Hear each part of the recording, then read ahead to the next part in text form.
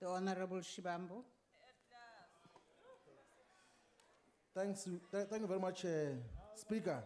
Now, Deputy President, it's common cause that government policies have dismally failed to achieve inclusive economic growth in South Africa. Here are the indicators. 8% of the land is transferred since 1994. Outside of the institutional investors, black people have got less than 5% of banks' ownership. They've got less than 1% of insurance industry ownership. Out of the 8.9 trillion rands that is managed by asset management companies, less than 5% is managed by black asset managers. More than 70% of government's procurement spend benefits white companies. And the few of you who have benefited from black economic empowerment are just indebted staff riders in white corporations. So it vividly illustrates that black people have not benefited out of government interventions in the economy. Wouldn't you think that, one, it will be much more progressive to legislate a minimum of 50% ownership of black people of the South Africa's economy, because everything else that we have done in the past 23 years has failed? And added to that, don't you think that this is the right time for black political parties to unite and change the constitution to expropriate land without compensation? Thank you very much. The Honorable Deputy President. Thank you, Honorable Speaker. Honorable Shivambu, thank you very much for putting those statistics.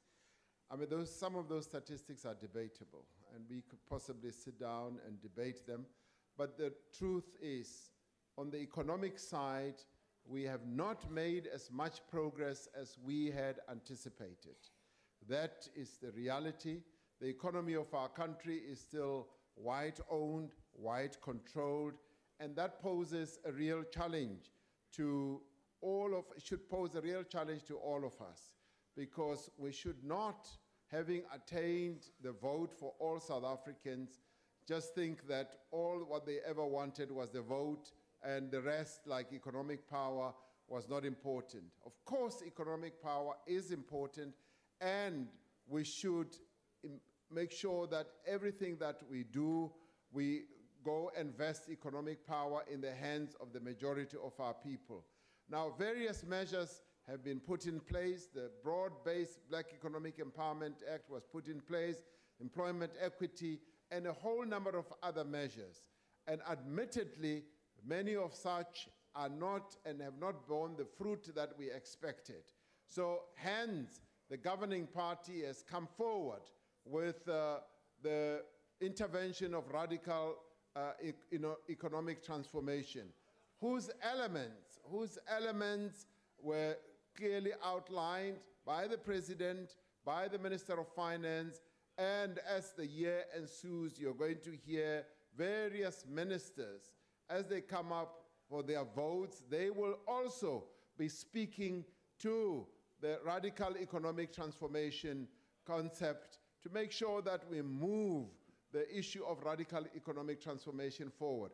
And all I can say is that, yes, we have not made as much progress as we had anticipated. We will be making progress because that has now become the key focus of this governing party. We're going to be coming up with programs, interventions, and initiatives that are going to move the needle in a way where black people are going to have a sense and feel that, yes, they are going to benefit from the economy. You just look at procurement. Yes, you have said 70% of white companies benefit. That is now going to be turned on its head. It's going to be turned on its head. We want the majority of black people's companies to benefit from that. We're going to be doing a whole lot of other interventions. And I say, watch this space.